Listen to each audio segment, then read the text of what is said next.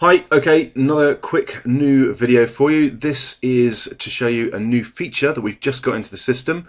We are listening to you. We're putting in stuff that you're asking for as quickly as we can. We want this to be the best possible system for you. So always please feel free to give us your feedback and comments and let us know what you need.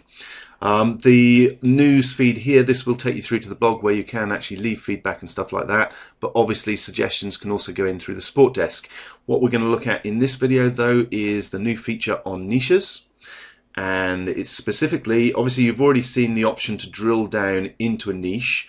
This is the new option though, where we can export the data. That sort of export arrow is the next one across, and you just click on that and it will export or download the CSV file, which you can then load into your spreadsheet.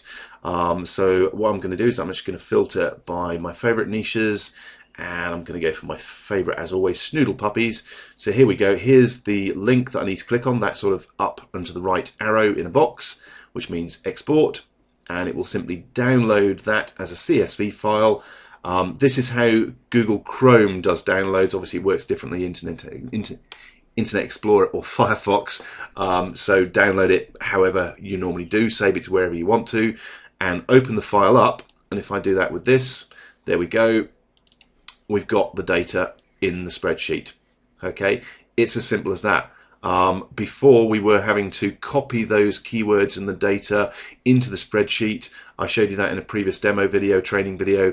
Now you don't have to. Just export it, open up the spreadsheet, and you've got the data you need right there and then. Makes life much quicker, much easier. That's what automation is about, and we're trying to add these new features as quickly as possible for you as per your requests. Okay, thanks very much for watching. As I said, don't forget to go to the blog and leave some feedback, or go to support and leave suggestions if you want to. Thanks very much.